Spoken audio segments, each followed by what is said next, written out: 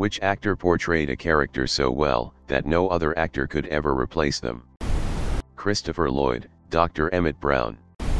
When it was time to recast James Earl Jones as Mufasa in the new Lion King remake, they replaced him with James Earl Jones. The whole time I was watching the remake I was mildly distracted, wondering how freaking weird it was to go back in a studio and read the same part/lines decades later, and then get paid more money to do the same job again.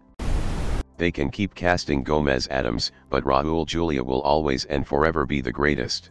Swing Low, Sweet Chariot, Coming for to Carry Me Home, Addams Family and Addams Family Values were both perfectly cast movies. Raul Julia, Angelica Houston, Christopher Lloyd, Christina Ricci, Joan Cusack, it was all perfect. Your very own Brazat, you drive him away, go off with you. But then you are feeling the little black monster. Pugsley. Edit, I adore that. My most upvoted comment is about the Addams Family. Jodie Foster as Clarice Starling. God bless Julianne Moore for trying though. I have to give you this one, for sure. Foster pulled off a character that was simultaneously incredibly powerful and crushingly vulnerable. That kind of duality is really rare in movies. Sigourney Weaver as Ripley, so perfect. Sir Patrick Stewart, Captain Jean-Luc Picard. Rowan Atkinson as M.R. Bean. Rowan Atkinson as the Black Adder. Rowan Atkinson as the Doctor. Rowan Atkinson as Johnny English. Andre, the Giant, Rusimov as Fezzik. Edit, thanks for the gold.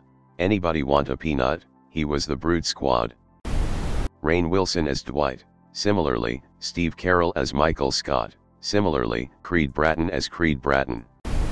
Hugh Laurie, House. Fun fact, Hugh Laurie was on location filming a movie while they were casting for House, so he sent in a tape to audition with and he was in character the whole time.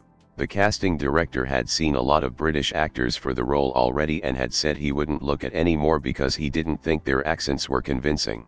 He didn't know anything about Laurie, so when he saw the tape he was loudly proclaiming that a Brit could never have given that performance and that was who he wanted. Danny DeVito as Frank Reynolds. I feel like the whole gang can't be replaced, especially Charlie, except for maybe Mac. He almost got replaced. Rip Country Mac. J.K. Simmons as JJJ. He's so good in that role he transcends dimensional barriers. And Cave Johnson. Simply can't picture any other voice now. Now, if you're part of control group Kepler 7, we implanted a tiny microchip about the size of a postcard into your skull. Tom Hanks, Forrest Gump. SSSHHHHH. Don't remind them this movie exists, they will try to remake it. Robin Williams the Genie in Aladdin. My favorite story from RW as the Genie is that they originally had the sketches for each part drawn out, but RW kept going off script into hilarious tangents. They just stopped per-sketching his parts until they already had it recorded. Jack Black as Po in Kung Fu Panda. Never has an animated character been matched so well to voice actor, and the dude put loads of work into trying to make him every line be delivered in a way that fits Po as a character. I think the other people working on it said he re-recorded most of his lines multiple times. Jack Black clearly puts 150% into everything he does. Kung Fu Panda. School of Rock. All things Tenacious D. High Fidelity. Harrison Ford, Indiana Jones. Johnny Depp, Captain Jack Sparrow. I was kinda disappointed by how Jack is portrayed in the last movie, S.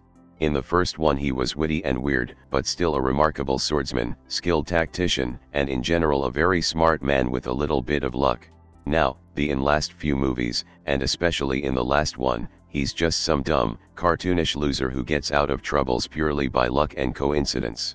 He got hit with the Flanderization ray super hard. Honestly, though I love Pirates 1 so much, I thought they completely missed the mark in the sequels with what I actually liked in the first movie. I like the second one up till they get off Cannibal Island, and that's about it.